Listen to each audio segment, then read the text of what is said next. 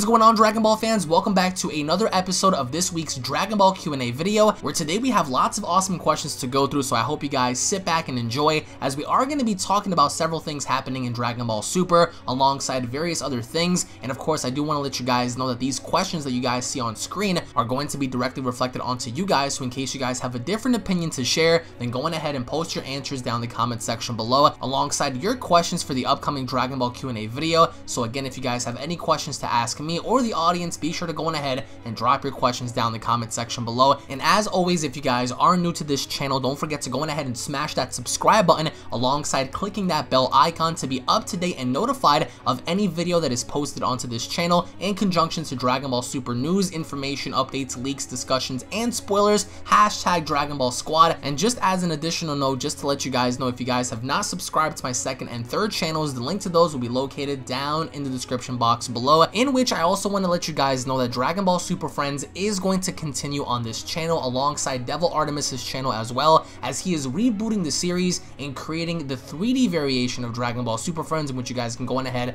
and find on his channel, alongside Dragon Ball Super Retro, which I will mention towards the end of this video. So without wasting any more time, let's go on ahead and begin with the very first question of the day, which is from Anunnaki Jinx. Yo Alex, thank you for always making Dragon Ball more entertaining and always keeping informative when I'm taking my kids to school and at work. You seriously do a lot, so I wanted to remind you how thankful we are for everything you do. Thank you, man. That has to be one of the nicest comments that I've heard in a long time.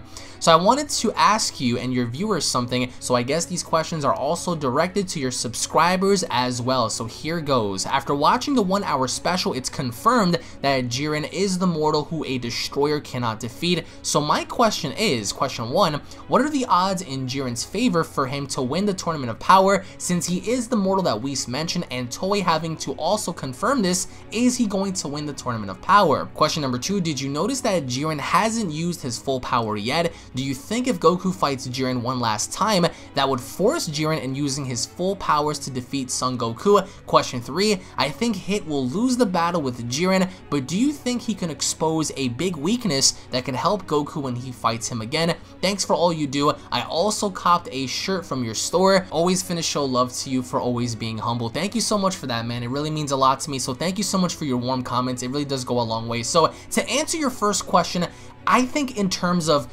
Jiren's odds having to win the tournament, after seeing what he did against Goku, I don't think that people can put that into question and wondering if he could. He obviously could win the tournament if he really wanted to, in displaying his full power going up against Vegeta and Frieza, and now having the battle Hit in the upcoming episode. I just think that this overall direction and narrative that they're pushing with Jiren may not be as predictable as people want to assume it to be. Now, for example, some people are making the assumption that Jiren is going to win, and that is a possibility. However, people are totally forgetting that people like Goku are still going to be around, potentially having to recover fully from his battle with Jiren the first time, and having to resurrect that same power he had before and fighting Jiren again one last time, or possibly even seeing something else occur to where possibly, as you said earlier, he gets exposed by Hit or some other fighter in having a flaw and weakness in his defenses. So the odds in Jiren's favor for him to win is extremely high, because as you just said, Jiren is the mortal that is stronger than a god of destruction. That was confirmed by Toei Animation on their website. That was confirmed by, you know, the overall narrative in the story, as we saw Whis talk about it, and Vermouth having to also mention this. So you can't argue with facts. These are facts. He is the mortal that a Hakaishin cannot defeat. The only question that lingers here is, can he be defeated? And I'm pretty sure he could, but the question is how? Who is going to be the one to step up to put this guy down? Now, with him having to be that mortal that rivals the powers of a god, or at least the god cannot defeat, that puts him at such a high caliber that the only other person I can see competing with him is Goku, especially if Goku were to retain that exact power he had before in fighting off Jiren one more time. So I think that it is possible that Jiren may win, and I'm pretty certain that a lot of you guys actually believe that he is going to win, but the question is what's going to happen towards the finale of the tournament once it really comes down to him having to face off against whoever he's going to be coming across. For example, it might be Frieza, Frieza, it might be Vegeta, it might be Goku, who knows? But the odds are extremely in Jiren's favor right now, because as of right now, he took down Goku, so his next target is Hit, so we're gonna have to wait and see what happens with that. To answer your second question, yes, Hit has not displayed his full power at all, as mentioned by the other gods and Kaioshin during the 1 hour special, was that even while Jiren was pushing back the Spirit Bomb, it was mentioned how people felt a greater and deeper power within Jiren that he hasn't revealed yet. And even having to battle the self-mastery technique that Goku had, we saw how Jiren was able to match up with Goku during that time. And that's only making the assumption that he hasn't even been trying at all yet. So you can only imagine how it would be if Jiren really puts his mind at focus in releasing 100% of his power. That would make him a very, if not anything as of right now, a formidable foe to anybody he comes across. But I think that once Goku fights Jiren one more time, I think at that given point, it should be suitable enough for Goku to fight at full power alongside Jiren as well. Now, the overall outcome of this fight could favor Goku, it could favor Jiren, and that all depends on where you guys stand as an audience. If you guys want Goku to win, if you guys want Jiren to win. Nonetheless, I think that regardless of the entire situation, we are going to get Goku fight Jiren one more time, and I think once that happens again, we are going to get a more intense and violent battle between the two. I just feel like by the end of this, Jiren should display all of his power, and even if he wins, I really wouldn't be upset because he is the mortal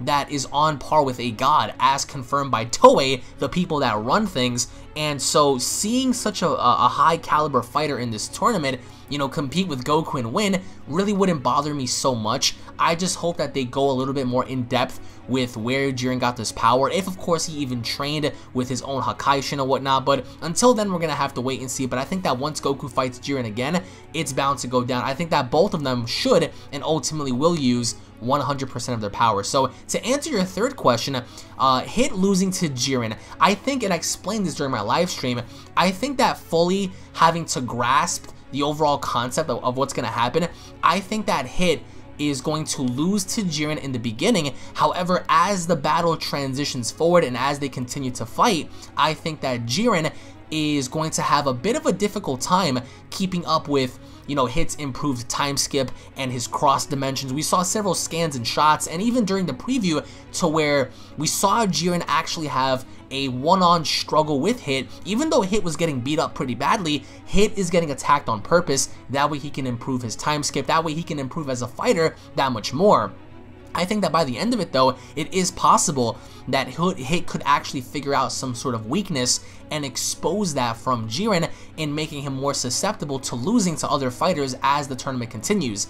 Does Hit possess the skill set and capabilities to take down Jiren? I think that in terms of techniques and skill, yes. In terms of raw power, hell no. Hit is on no comparative level when it comes down to Jiren in measuring up their strength, because in terms of raw power, you're gonna have to give that towards Jiren. In terms of skill and technique, I think it's highly possible that, you know, with his execution with those attacks and his moves, it is highly possible for Hit to one-up Jiren when it comes down to technique and skill. So anyways, Mr. Jinx, thank you so much for your question, and I hope you have a fantastic day, my friend. And now moving on to the next question, which is from Angel. Yo, what's up, Unreal? You ready for Hit versus Jiren? Hell yeah, cause I'm not. What? Wait a minute. Hit is going to lose, plain and simple, so I don't know where people think he will win, but here are my questions. Damn. Congrats on nearly making it to 400k, bro. Thank you.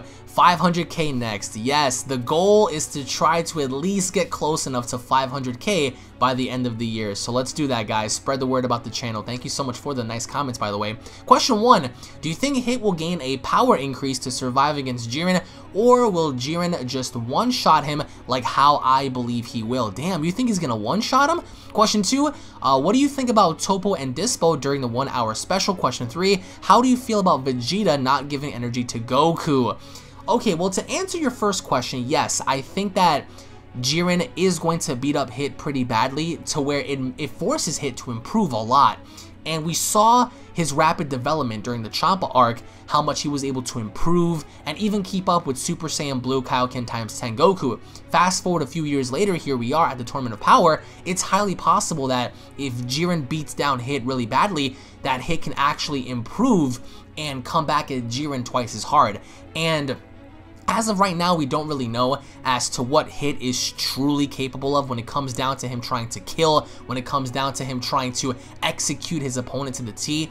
But I think that he will gain a power increase to survive, but ultimately by the end of this fight, I predict that it's going to be Jiren that's going to walk away the winner as opposed to Hit. As I just said, Hit contains the necessary skill set and techniques to win, but in terms of raw power, Hit has never trained with Champa or Vados, presumably, just as, presumably enough, Jiren has, because we saw how one of the Kaioshins actually mentioned how Goku and Jiren could not have obtained this power through normal training. So one can only make the assumption that they were both trained by gods, as we know Goku has, but what about Jiren? So when it comes down to power increases, yes, I can see Hit gaining a massive power increase, but even at that, you know, as of right now, it's just already proven that Jiren just is very broken in the show. Like, he's extremely powerful, so I don't see Hit surviving, at least as of right now. So to answer your second question, what did I think about Toppo and Dispo? I was extremely disappointed because so far in Dragon Ball Super, Toppo has did nothing. Like, he hasn't done anything. All he's done was fight Goku during the Zen exhibition match, and that was it. Now in the Tournament of Power, he literally hasn't done anything except gloat and brag about Jiren and pretty much get bitched out by him every single time Toppo is about to take center stage. Jiren tells him move, or he stops him from doing so. And I think that looking at it from the grand scheme of things, it's kind of demeaning to his character, because what's the point of introducing Toppo then if Jiren is being built up to be the guy? And the same thing goes for Dispo. I'm not more or less disappointed with Dispo during the 1 hour special because we saw what he did against Hit, so he had his episode. But in terms of Toppo, he shot out his Justice Flash, he was attempting to attack Goku, and it was just so poorly executed. I feel as if Toppo should fight Vegeta, he should fight Frieza, he should fight somebody else to where it makes him that much more credible as a fighter instead of just giving everything to Jiren, which leaves out Toppo. Why is Toppo on Jiren's nutsack instead of him going out there and fighting Vegeta and fighting other characters like Gohan just to establish dominance in that field? So I'm a little disappointed to see Toppo's direction as a character because he isn't being utilized, he isn't being properly used in the show, I think, as of right now, as he was during the Zen exhibition match with him having to break Goku's arm and all these things happening. So for me, at least, as a fan, I am not digging Toppo or Dispo right now because they haven't done anything to establish themselves. Hopefully enough, we will see them actually do more like in the show as we progress on forward like in the actual tournament. But as of right now, it's just a little sad to see like their overall direction in this. So now to answer your third question, Vegeta not giving energy to Goku. I mean, it doesn't really surprise me that much because he's never given energy to Goku at first. I mean, even going to the non-canon films, you know, Goku always relied on Vegeta and begging him and screaming at him, give me your energy, and Vegeta's answer was always no. And I loved how Frieza gave energy to Goku and not Vegeta, and that's because Frieza isn't as prideful as Vegeta is. Vegeta would rather die than give his energy to Goku. So in a way, I kind of understand as to why he didn't do it, even though at the grand scheme of things, it's kind of stupid for you not to give your energy to a fighter who needs it to take down one of the strongest dudes in the tournament. I think that Vegeta should have given him his power, but then again, that just goes to show that maybe Vegeta is also preserving his energy instead of just giving it to Goku. Not saying that if you gave him energy that you would be depleted, but ultimately in a nutshell, I think that what Vegeta did was shocking because a lot of us expected to see him being more involved and he didn't do that. So to an extent, it was shocking and surprising, but I think what was more shocking was seeing Frieza give Goku energy and not Vegeta, because Frieza's the one that hates these people. Frieza legitimately wants to kill Goku, Vegeta, and everyone else, as opposed to Vegeta does not. And to see that psychopath Frieza give energy and for Vegeta not to, was kind of like shocking to me. But either way, I think it was I think it was pretty cool. It wasn't too surprising seeing his pride, you know, manifest itself onto the surface again. But either way, we're gonna have to wait and see as the show carries on if he's gonna, you know, help Goku even more. I mean, he helped him during the process of Brienne trying to get in the way. He kept blowing her back, so that was pretty cool. But I thought it was pretty cool nonetheless, if you want to ask me that. So anyways, Mr. Angel, thank you so much for your questions, bro. I hope you have a fantastic day, my friend. And now moving on to the next question, which is from Christian Vega. I'm so hyped for Hit versus Jiren. Goku versus Jiren was my favorite fight in all of Dragon Ball, but I hope you can answer this. Well, that's pretty cool to know. People have different opinions for that, though. Question 1, do you think Hit will fight Goku again in the tournament, and if so, who would win? Question 2, what do you think of Jiren in the tournament so far? Question 3, which universe will be destroyed next? Well, to answer your first question, I think that I would like to see Hit versus Goku again, but I think that we may not see that because as much as I want to see it, as of right now, it doesn't make any sense, especially if Goku has this self-movement awareness technique in his disposal. That pretty much puts him above Hit like in all aspects, even with time skips. So, who would win? I would have to say Goku, but I would like to see this for many reasons, just because I would want to see a definitive rematch instead of the BS that we saw during the filler moments when he actually went to Earth to kill Goku. So for me at least, as a fan, I want to see it, but I think that as an end result, Goku would win. But I would love to see if he can actually like increase and time skip, you know, this limit breaker Goku Ultra Instinct, you know, technique that he has. Like that would be astonishing in my opinion. To answer your second question, what do I think of Jiren in the tournament so far? Jiren is becoming my favorite because so far in Dragon Ball Super, I love Goku Black, I love Beerus, I love Goku, I love a lot of characters, and I think that gradually as this continues, Jiren might actually get into my top 5 for Dragon Ball Super. I just love how he's so calm, cool, and collected. He's like this cold, you know, cold monster, and I love that. So especially when he took his first steps in approaching Goku, the entire world of Void shook. That is amazing. So I think that Jiren in the tournament needs to remain the way he is. They shouldn't really give him like any dialogue or anything like that to break his character. Keep him the way he is. Don't establish anything weak for him. Allow him to continue the way he is right now, and everything should be fine. But I just think that looking at it from like the grand scheme of things, he's great so far as a character. We haven't seen too much from him as he just fought Goku, but I mean, just like you, I can't wait to see him fight Hit. And for those of you out there that are curious, I am going to be doing lots of stuff this weekend for the upcoming fight between Hit versus Jiren. So, to answer your final question, which universe do I think is going to be destroyed? I think it's going to come down to Universe 3. Well, you know what? Universe 3. I was going to say Universe 4 or 2, but you know what? It might be Universe 3. Universe 3 has been the shits. A lot of these universes have been the shits, and I don't approve of what they've been doing with the direction, so I think that's pretty shitty. But looking at it from like the grand scheme of things, I think it's going to be Universe 3. Hopefully enough we get to see more, or at least get more of a bang for our buck as we continue.